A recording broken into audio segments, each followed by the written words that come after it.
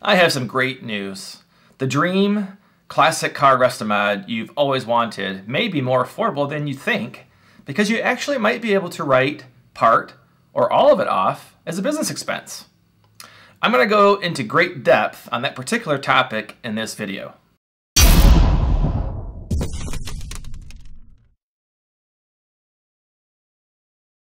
Hey, what's up everyone? This is Brooke Walsh for the Restomod Academy.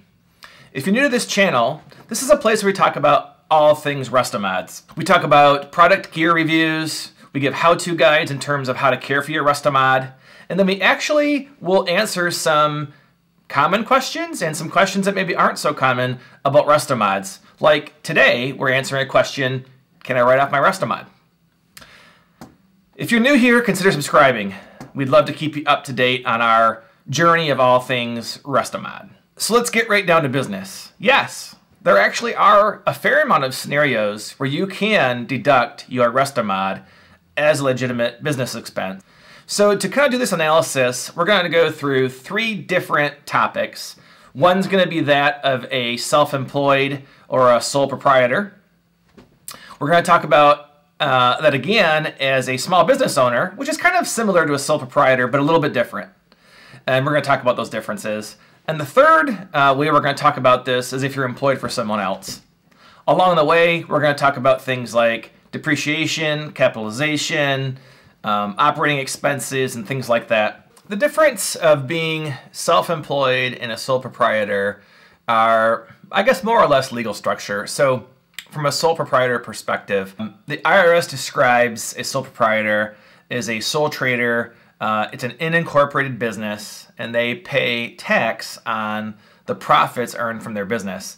They can have multiple jobs. Some of those jobs can go on at the same time.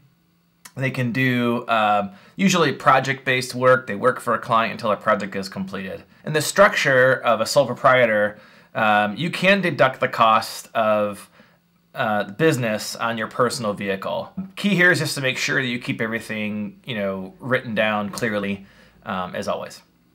So a small business owner, very similar really to a sole proprietor, but what they're kind of talking about here, it's a little bit more formal.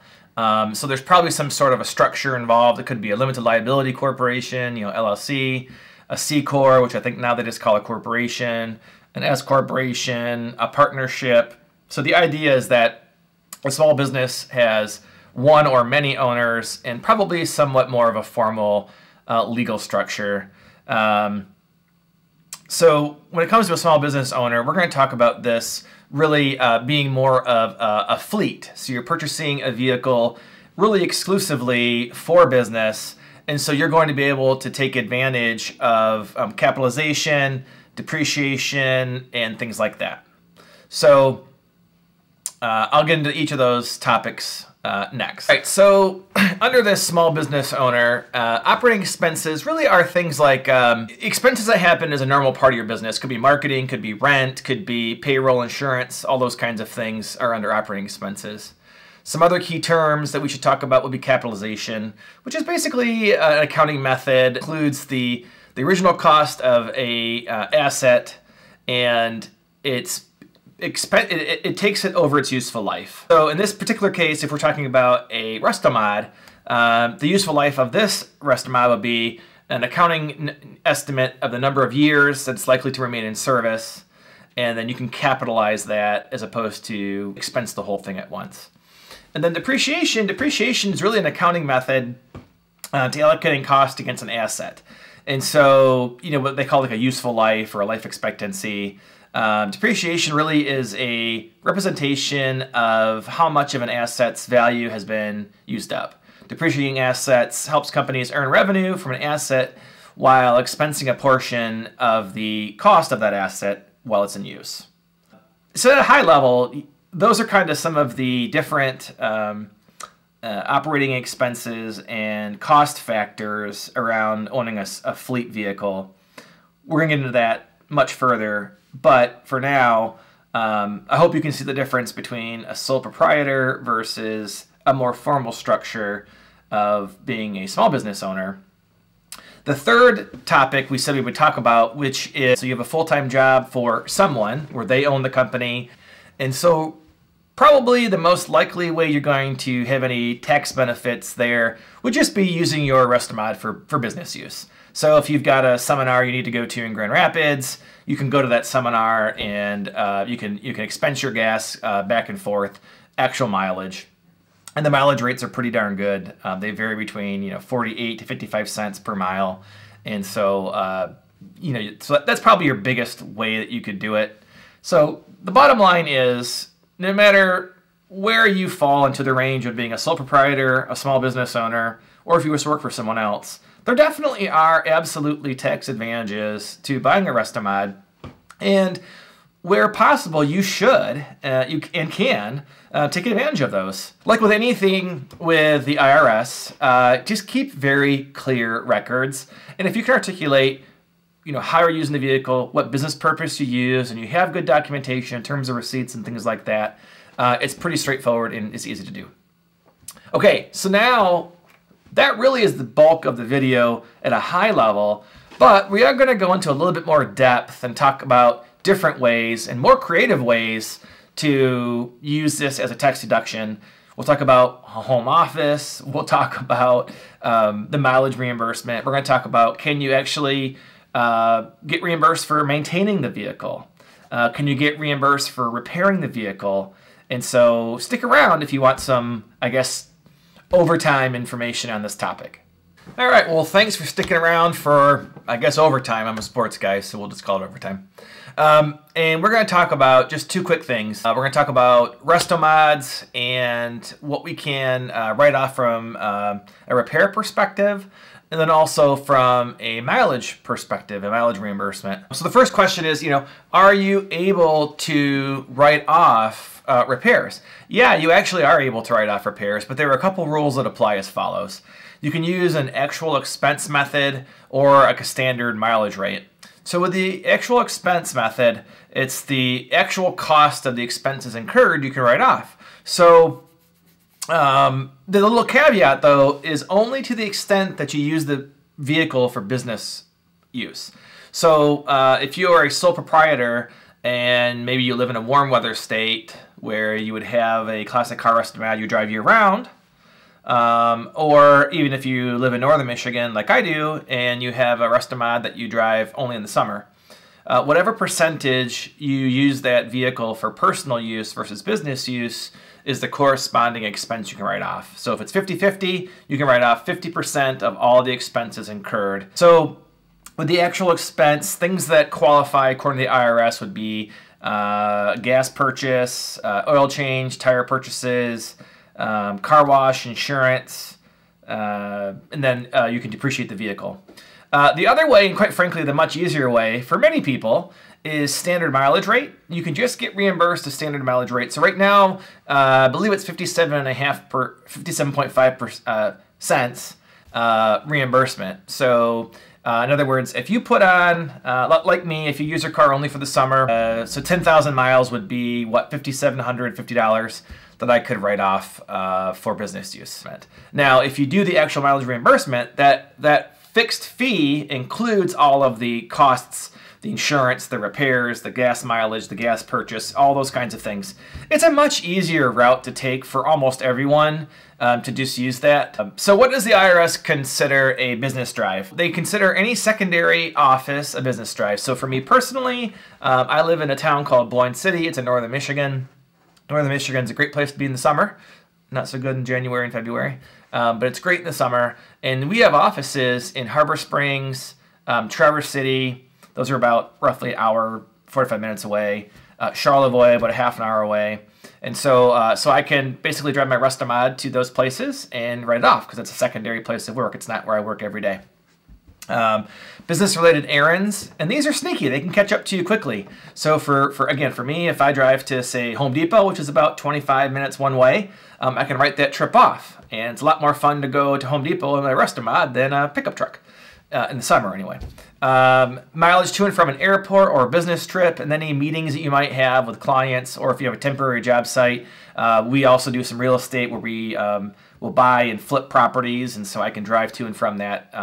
So in your world, I don't know exactly how it works, but for me, those are some really practical ways that I can write off my repair and use of a Restomod, and this of course helps keep my wife off my back with expenses, because we all know how darn expensive these Restomods are to maintain and to improve and all that kind of stuff. My last overtime topic is a question that I have a friend who owns his own accounting firm. Actually, I have a couple different friends that own accounting firms. And I also have, I guess you could say a friend I've developed at the IRS, because she's done an audit for me. But a couple of the most common problems small business owners get themselves into are the vehicle usage and home office usage, and because they don't know how to use either one correctly. So one of the most common questions asked are, can I deduct mileage to and from work? Well, especially in northern Michigan, we have lots of long commutes. Sometimes I've heard of people commuting 1 hour. I have a friend that goes back and forth to Traverse City. That's about 45 minutes in good weather, probably an hour, maybe even a little over in bad weather, just one way. And so the answer to that is, generally speaking, no. You cannot deduct mileage to and from your work.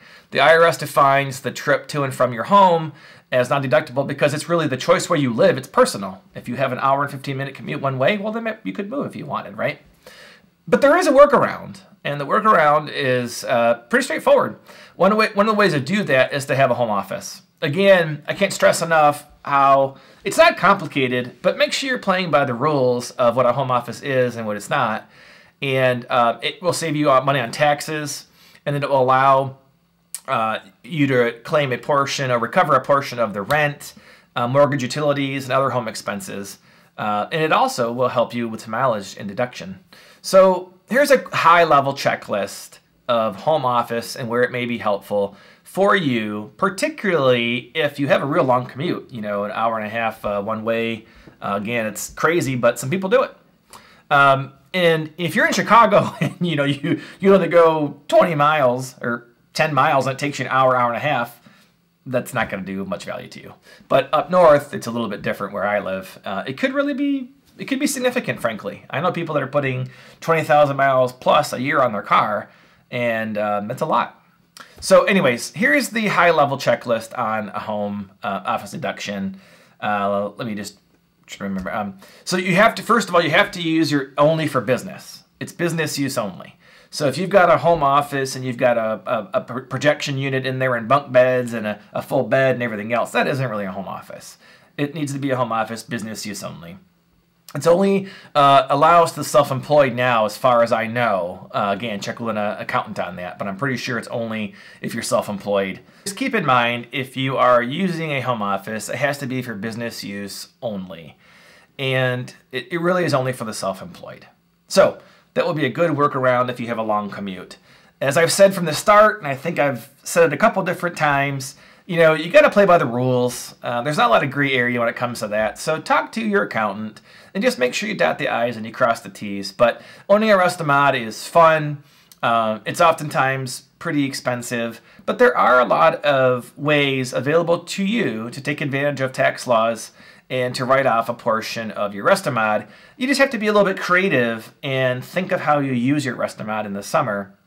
But if you know, again, if you drive to Petoskey, you're self-employed, first of all, and you drive to, Petoskey isn't anything to you, and you drive 25, 30 minutes one way and 25, 30 minutes back, that's mileage and that's real expense. Do that throughout the course of a year or whatever portion you use your Restomod can be significant. So it's there for you. Take advantage of it and enjoy your Restomod. Thanks again for taking the time and to view this video. I hope it was helpful to you. Owning a Restomod is great. Here are just a couple tips and tricks that may make the overall enjoyment experience better. And if it did for you, please like the video. If you want to get more information just like this, just helpful tips and tricks for owning Restomods, then subscribe. And every time a new video comes out, you'll be the first to know. And if you click on that bell, it'll also alert you to any new videos as well. As always, enjoy your Restomod.